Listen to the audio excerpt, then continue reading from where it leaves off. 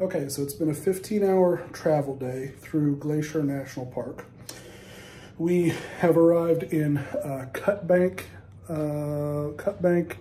Montana, because that's the closest hotel we got. So I had a reservation set up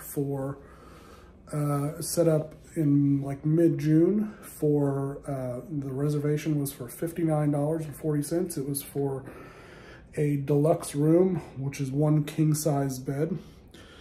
When I got here, they did not have a room for me, or at least it didn't seem like they did, and then they finally found one, so I'm in that room. They jacked the price up on me $50.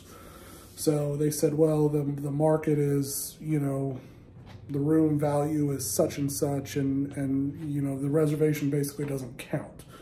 So I was told that I had to pay $60, ended up paying like $110. So we're gonna take a look at this room though, real quick. Let's see if I can flip this around.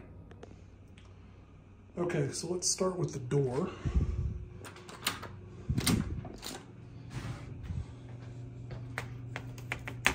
It's nice there. Trim piece, all out of whack. All right, door kind of sticks a little bit. Let's take a look. So, kind of some tiled floor here.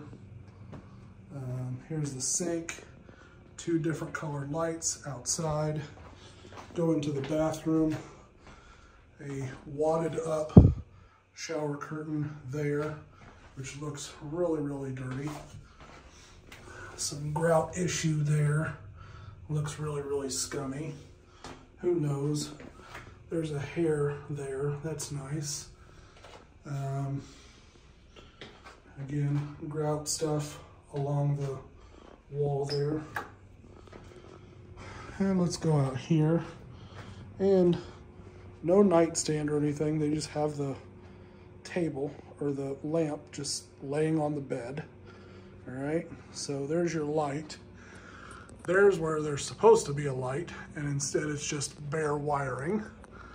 I'm not sure if this light here works or not. I can try this. Oh, it does work. So really kind of three different lights in here. I asked for a single king size room, didn't get that. I'm actually across the street from the main hotel. Here's the television, just sitting on a counter. Here is the look of the air conditioner. Who knows how well it will work. Windows are not very secure. Basically, like everything is just unfinished here. This one actually looks like it's open. It was. So we'll lock that. And then if we look at the microwave, relatively clean inside. However, no, the refrigerator is not. Look at all that. So pretty scummy looking refrigerator too. Stains all over the ironing board. Not that I would really use that. The floor, you know, whatever. Maybe we ought to pull down the sheets and see what we got here. Let's do that. So, stains on the bedspread. Almost kind of looks like blood. Scary thought. I mean, this stuff here is pretty dingy looking. I know you can't really see that in the camera view. Let's put the lamp on the floor because apparently that's where that's gonna go.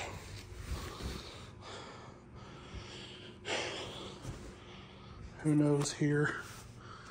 Big stain there. So needless to say, I'm probably gonna be sleeping on top of the covers tonight. You know, nobody cleaned that. The front of the microwave, I know it's kind of hard to see, but it's all gross and smudgy. Just a couple more spots that I found while walking around I mean, that's pretty gross stuff there. No vacuum's been run here. And down here where the tub is, I mean, it just looks very not presentable. I mean, I can live with out of date, but I don't like that I made a reservation. It was for a certain cost. I went through some whole big rigmarole where I may or may not have gotten, it doesn't look like I definitely did not get the room that I got, that I wanted. And they jacked the price up because they say, well, that's what the market is. And my parents went through the same thing. They had a reservation that was for 2 queen beds. They actually did get 2 queen bed room, but they jacked the price up on them $30 or $40. So, needless to say, we're going to be talking to the managers here.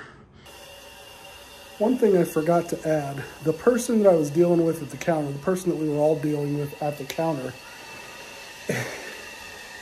in his reasoning as to why he could not accommodate our price was, I mean, this guy with me, he pulled out the calculator. He pulled out a calculator and he goes, see, you reserved the room for $60 and the room is actually worth $110. So that's this much difference. If I multiplied that by however many rooms we have, which is like 38 or 40 or something like that, for every day of the month, this is how much money I'd be losing. It was like $40,000 or something like that. Way to go on the math. Why do I care? I mean, like the guy literally said, he said, you know, he brought up like, well, this is the money that really the town needs. You know, the town needs a lot of care. What? I'm not from here. What do I care if your town gets improved or not? That was one thing. And then the other thing, the funniest thing was, is he's like, you know, like these rooms, these are what they're worth. They're really, really nice rooms.